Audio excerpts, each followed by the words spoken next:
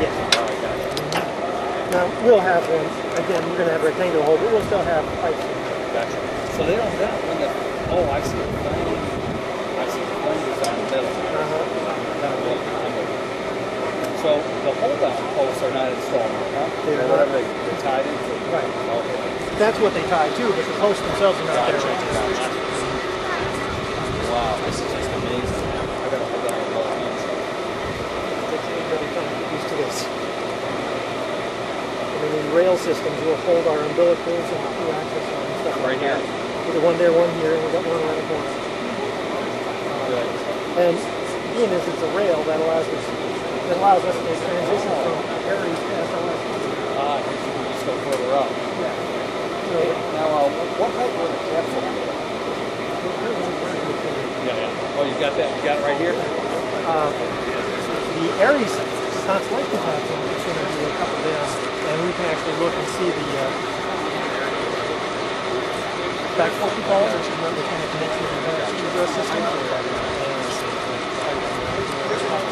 Corrects us on the if you look over the other side, you would have seen a porch about the same height.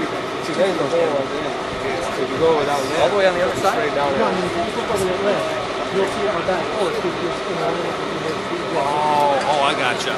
Yeah, so that's when they hopped out. I'm with you. So it'd be over here. There it is. That's it, yep.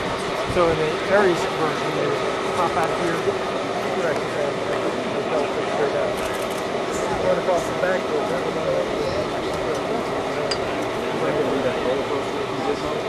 That was the Aries. What kind of we have now?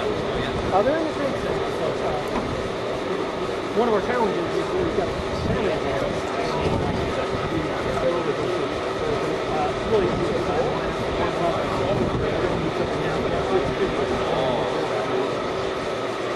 I think all options are back in place. So I didn't realize this. Yep. This was entirely fine, but it does finish it up. So even here, this used to look like that. Oh yeah. It's amazing. Build this kind of thing. Yeah, well, one tell is the open snowway and the runways, and you can see the river or the ponds on either side. Yeah. Of course, they had to dig that up and make dry earth. Kidding. So that was that one, and then we dug 2 channels and made an elevated thing. I know. That's how we got the road. To dig up all like the dirt.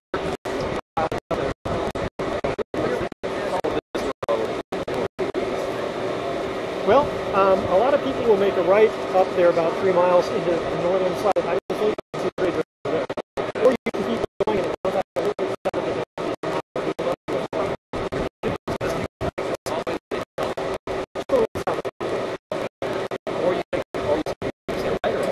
Well, there's a left towards the north end of Titus Rock. There, and then, or you can take a right, which takes you to Cape Canaveral National Seashore. Yeah, the road keeps on going that way.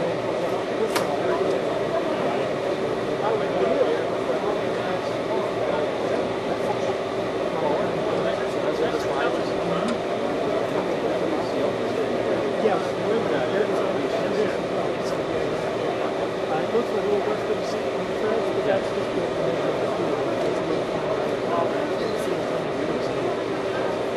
So that's okay like that? Yeah.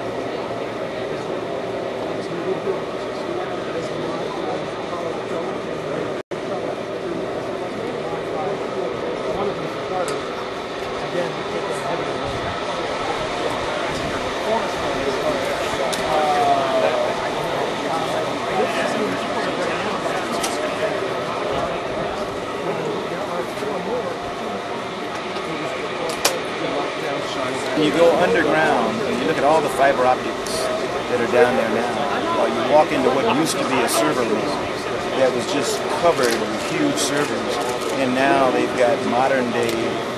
One rack. Exactly. It's incredible that we can control the whole page and convert it from rocket to rocket because they've modernized it. And that is what when Prepper talks about a 21st century launch. That's what's going to give us the capability. I mean, you can let your imagination run wild. Ideally, you'd like to say, okay, anything that has a human in it is going to launch from Launch Complex 39. If it's going to have cargo, we're going to launch it from the Cape side, and that may be where we come down, because DoD is looking just as we are at ways to modernize their activities, ways to streamline and cut down on the cost. And if you decide that that's the way you want to do it, you could go to a single control room. Right now we've got control rooms on the Cape side and control rooms right down in the LCC. There's nothing that says you can't just have a single launch complex, launch control center, and do it on either side. The controllers don't have to see anything. In fact, we don't let them look out. We don't let them look out the window, unfortunately, during the launch. So they're just looking at their console. So there are a lot of things that we think we can do, and we're probably going to do. And the other thing is just listening to industry tell us, take their ideas about ways to make things easier to work and all that stuff. Because we don't have a corner on the market on anything. It's exciting to come down here and watch the teams work. Thanks. It is great. Thank you. Who are you with? I'm with the NASA. Okay.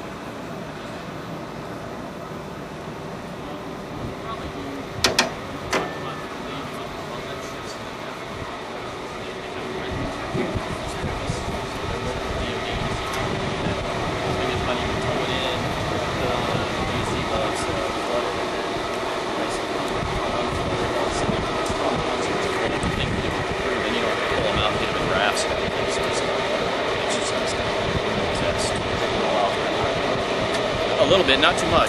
You get close. These ships are pretty fast. We can pinpoint the landing a lot better, obviously, than Apollo. So we're landing within, I don't know, a mile where we expect to be. So they have a pretty good chance of being really close. And if we're a long way away, of course, they can pull them out too. What's the crew size of this first one? So the flight test after that, the nominal size is 4. We may fly, we're still going to work that out with Gerson Meyer. We maybe just fly 2 for a flight test, right? You don't need everybody. And then just enough to exercise the systems. But we haven't determined that yet. It's built for the first one. So the first flight on SLS in 2017, is that crewed or unmanned? It'll be unmanned. And then you fly another one with people on it? Yes. And what year would that happen? We're still working that out with the budget. Okay. Part of what we're doing is to see how much of the development we can get done before 17. Right. So that we could be in like qualification, like the AA2 kind of things we needed to say we've done before we put somebody on it. Right. So we're trying to make it as close to 17 as we can, but it'll be driven by the budget, and that's what we're working with first around. Okay. So would it be closer to 17 than 21? I know we can do better than 21, and that's what we're trying to work out with Bill. Okay. And so would you do an unmanned orbital test and then call it operational, or? Operational is a tricky word. Yeah. Yeah. I think we do the unmanned test on SLS, which says we've flown and exercised all the major systems in the environments we expect to see. And if we see no surprises, Right. then that means we've lined up all our ground testing. Then confirms everything we did on the ground to qualify the system. Then we'll be ready to put it on. And go do something. Yeah. Well, so the first one, right? We'll do a flight test, which is just to exercise the systems, just like they did in Apollo. Right. But today we're talking about actually flying those folks around the moon in a test around the moon. So we're testing TPS, testing ECLS for that longer duration. Yeah. And then we're working with Bill and others to see, okay, what's the mission after that? That's still the work. And so that would be the mission in 2021 would be the first with people looping around the moon. Okay. And budget aside, how quickly can you turn around from, say, your orbital test flight to an operational mission? Technically, I don't think there's any reason why we couldn't do it within a year. You know, the systems are there, and that gives you enough chance, maybe even earlier, that gives you enough chance to look at the test data that you did on the unmanned flight and make sure you didn't find any surprises. So technically, you can do it much quicker than that. It's really driven by the budget as far as how far. Okay. That's really cool. When we start heading down, we can keep asking. In the event of an emergency, they would have gotten out of the capsule, going down the arm, and right And then out you'd have to rendezvous with the pieces that are coming up with SLS. the new SLS system, you would have to retrade approach to egress. Okay, so you're not necessarily going to do the roller coaster, Not necessarily. but it's an option. Yes. The Ares only had one elevation where the crew would ever be. Right. And this rocket has a family of versions, some taller than others. So on the SLS, we're going to have to trade it again to decide what's the best technical answer to an egress where the altitude might change. Okay. But anyhow, this would be the back porch in the Constellation configuration. Where, I think I'm supposed to take this off. This would be the elevation. Yeah, don't focus in on the back. Oh, I did that first, so I got your name so I can write it down for my right. phone call. But no, I. Don't share it with the Russians. Yeah. No, I guess the What's your Chinese title, are the- sir? I'm actually Larry Schultz, Deputy Project Manager for Mobile Launcher. Deputy Project Manager for Mobile Launcher. Yes, Okay. or more casually known as Larry's Deputy. But anyhow, this is the level that would have lined up with the emergency egress system. Then it makes sort of a neat place to have a look for some So where would the rocket be? over there. Rocket would be over here. You'd be looking right at the crew access arm, which Right. held stuff straight out to the captain. Okay. Okay. And how far up there? How long is the mobile access? How long is the access? Well, we'll be able to see here. I'm not going over that. You can see the rocket base, or where the rocket base would be right over here. Is that white The square? white square. Okay. That's right, your wireless system is on. They don't have the cable like down there. Yeah. Well, I'm fine with it. Yeah, it's only a cable. I mean, You get a little more used to it when you see it a few times. But yeah, that's where the rocket would be. Not me. So the rocket is actually for the SLS going to move away about 8 or 9 feet, okay. just because of the geometry of the load-bearing members down there. Okay. And so you're going to have, different heights of this rocket, this face launch system. So how do you deal with access to the MPVC or CD or Orion? Orion.